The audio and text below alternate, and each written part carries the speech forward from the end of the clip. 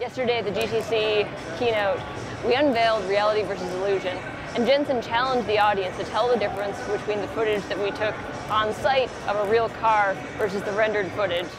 This one's not real. This one is RTX. That one is real. Isn't that amazing? By mimicking the physical properties of light, RTX has made it possible for us to perform real-time ray tracing for the very first time. Having the hardware there is like a huge game changer for actually making this technology real.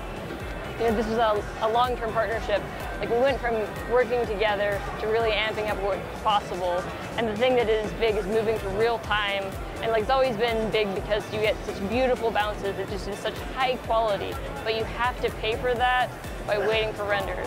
And when we can move into this real-time space, you get that immediate feedback, gorgeous visuals. You're able to improve and iterate on your project and just get a much better result.